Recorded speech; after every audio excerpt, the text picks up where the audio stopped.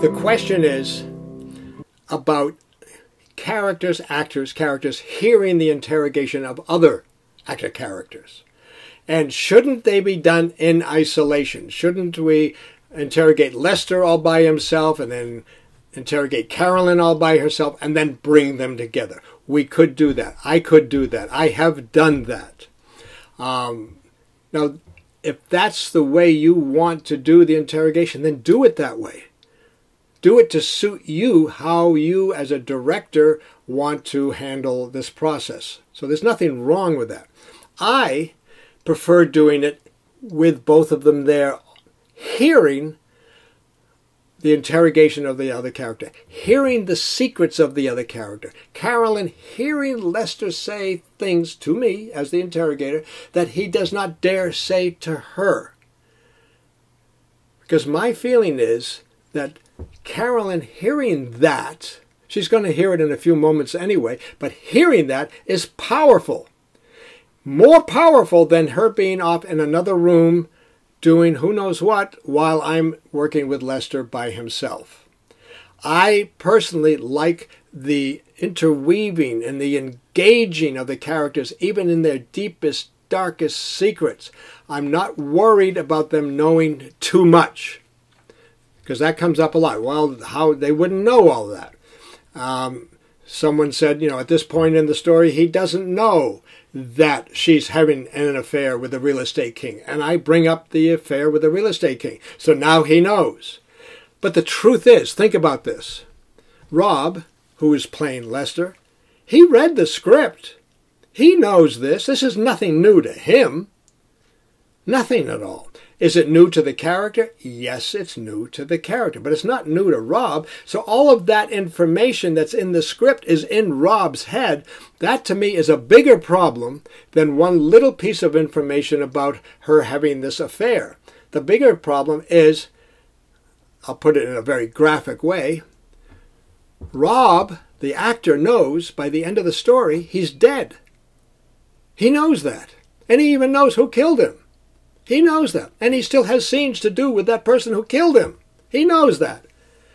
Isn't that a bigger issue? And my way of dealing with that issue is to shut down the actor's mind. I can't erase what's in the actor's mind. But if I can shut down the actor's mind and activate the character's mind, then I can bypass a lot of those problems. But getting back to the question, I personally like the engaging on an emotional level of the secrets, the dark secrets, the fears, the shames, the aspirations, that two characters are sharing it with each other in a very powerful, dynamic way, because I'm not going for information. I'm going for that emotional connection or friction between the two characters.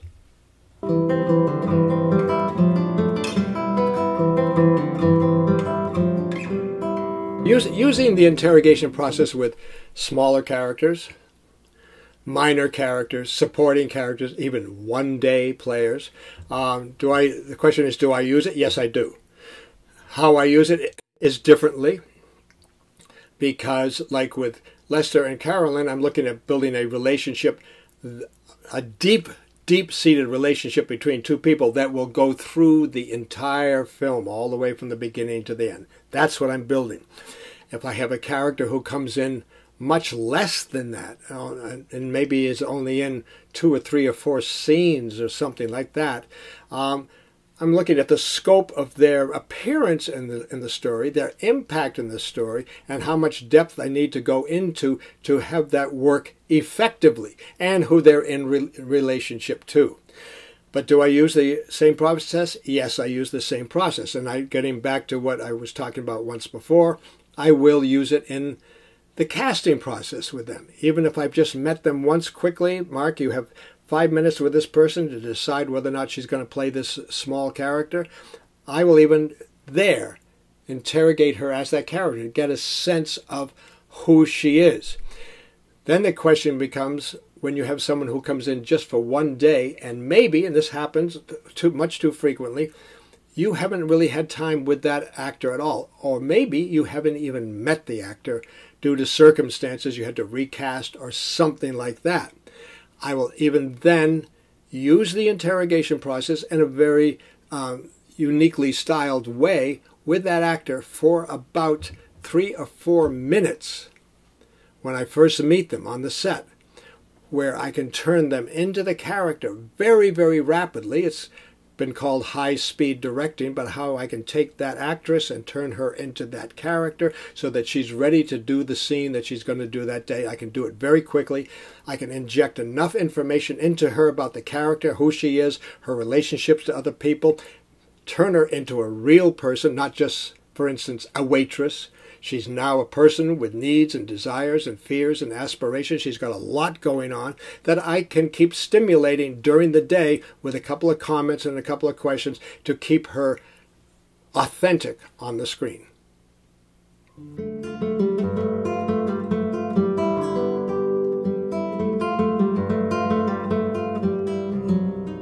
Here's the question. Good question.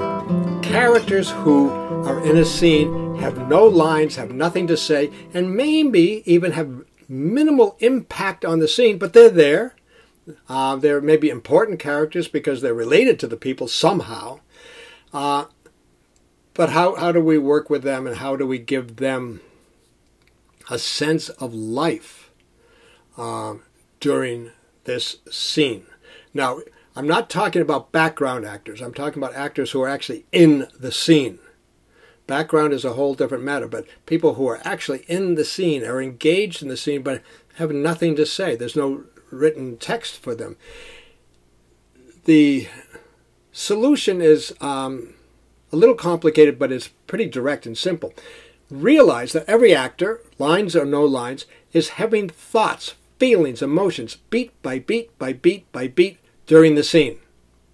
That's what they're having.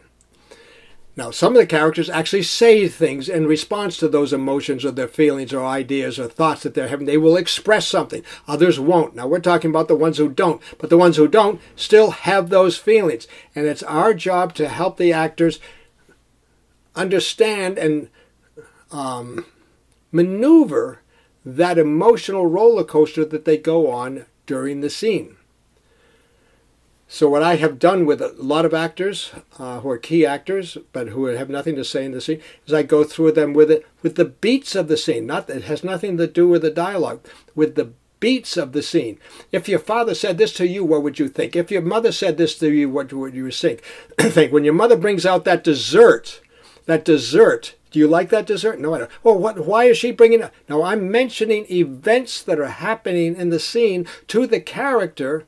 Now, the actor knows that I'm bringing up events that are going on in the scene. But the character will respond like, if my mother did this, if my mother did that, that's how I feel. Now, what we're actually doing is we're marking the emotional journey of the character through the scene. And I've done this many times, and I've seen actors walk away from that very brief interrogation. It's very, very, very brief. And they go into the scene, and you watch them, and there's a lot of stuff coming on. When that dessert comes out, she has an attitude. When the father won't speak to her, she has an attitude, etc., etc., etc. It's already programmed inside the character. It's not programmed inside the actor for how to respond. It's programmed inside the character because I was asking the character, what would you think? How would you feel if this happened?